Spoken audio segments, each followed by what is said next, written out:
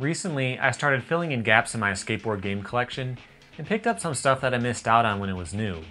One of these games is Tony Hawk's Downhill Jam for the Wii. I mean, look at this thing. It doesn't exactly scream "buy me." It screams, "Whoa, this is totally radical, dude, ha ha ha." And in fact, not many people did buy it. It only moved about 240,000 copies, around 7 times fewer than the PS2 version of American Wasteland. Let's see what else we can learn from the case. It was developed by Toys for Bob, who previously worked with the Tony Hawk engine on Disney's Extreme Skate Adventure. This doesn't feel anything like any of the other Tony Hawk games, but it does use the same trick mechanics, so that's actually a good thing. Alright, what else? Oh yeah, with the revolutionary Wii Remote, you'll steer with tilt to control your turns, balance your grinds, and speed boost to the biggest thrill ride with Tony yet. Ah yes, now we're in for it. You hold the controller sideways and tilt to steer or rotate while you're in the air. You shake the controller to get up when you fall and to set off the boost. As you'd expect, it just barely works. Okay, now we're all set up for disappointment, let's get started. The first thing you'll notice is that the game doesn't look or feel anything like Tony Hawk. The characters are all fictional except for Tony himself. It tries to have attitude and edge, but also be cartoony, sort of like SSX, which it so desperately wishes it could be. There are 8 worlds and a few different runs.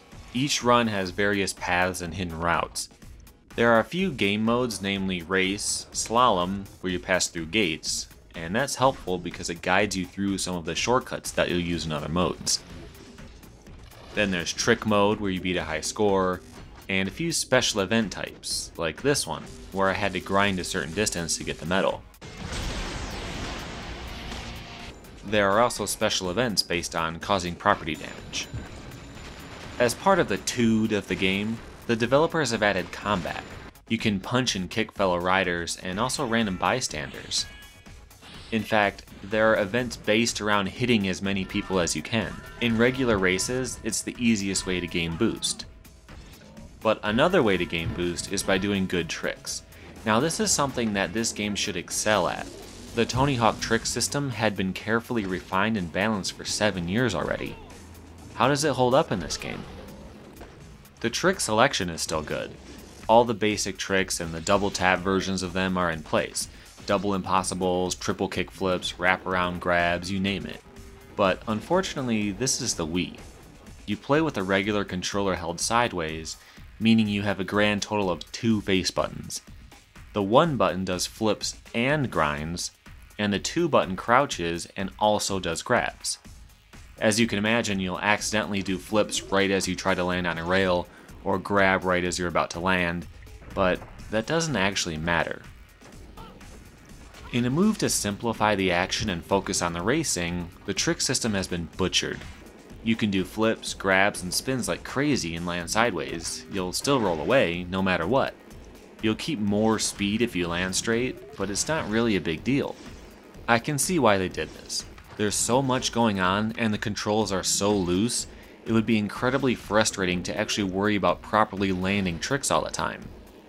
There are also no reverts or manuals to worry about. One new rule is that repeated tricks don't add to your multiplier. This is meant to discourage spamming the same trick over and over, which is easy to do when you're just mashing buttons during a race. Not a bad idea, but I didn't know about that until I was almost done with the game and I glanced through the manual. Let's look at a typical event. When you start, you're treated to an unreasonably long cutscene with a character being interviewed. You know, I left my kidney in San Francisco. Don't you mean your heart? No, I do mean my kidney. It was back in '99. They were never able to find it. You can skip it, but you have to hit the plus button. Took me a while to figure that out. These interviews are pointless and are only designed to add to the cheesy atmosphere of the game, but they mess with the pacing. You're about to start a race, but first you have to take a break and watch this. Tony Hawk is pretty cute for an older ex-skater. He's not that old, and he's not an ex-skater either. But you do think he's cute, huh? So you complete the event, and you gain points based on how well you placed. You'll unlock new events, new ranks, concept art, and new outfits for characters. And if you're really lucky, you'll get this cheap cutscene of Tony Hawk yelling at you. Thank you! That means you unlocked a new board. Unlocking new boards is how you progress in the game, since your character doesn't have upgradable stats. The boards are from brands like Powell, Sector 9, Element, and Birdhouse, of course. Wait, Tony Hawk is a dude? I thought he was just like a company or something. Well, he does own a company. Why would I be scared of him then? Just because he owns a company? That ain't scary. When you start an event, you can choose which board is best suited to it. You might need a board with a high combat rating or just straight speed. It's actually kind of fun to watch your skater do normal flip tricks on a longboard. It might have been cool if there was a stat that made these types of boards flip slower, but they didn't bother with that. Beat some events and you'll unlock a new area and new tiers of competition. None of this is exactly revolutionary, but it's solid. And I think that's a good way to describe the game as a whole. It doesn't do anything brand new and exciting, but you do get your money's worth. I wouldn't say this is a bad game, but I would say it's a bad Tony Hawk skateboarding game. I would have expected it to be more like a 3D version of Ollie Ollie 2, more trick focused and maybe with manuals. Maybe you get a speed boost every time you land in a manual, and there are challenges to complete a level in one massive combo, you know, that kind of stuff. But maybe that's just me. If you are interested in this game, I'd like to point out that there's also a PS2 version of it. You know, a system that has buttons and analog sticks. From what I've seen of reviews, it plays a lot better, but that makes the game too easy compared to the Wii version. Your call. Either way, for $4, I think it's alright, and that's about all I can say. So tell me, what's your favorite trick racing game? Do you think Tony Hawk's Downhill Jam is better than the SSX series? Or is there another better one I don't know about? Let me know in the comments. Thanks for watching. If you liked the video, hit the like button and subscribe with the button below. After that, check out some of these other videos.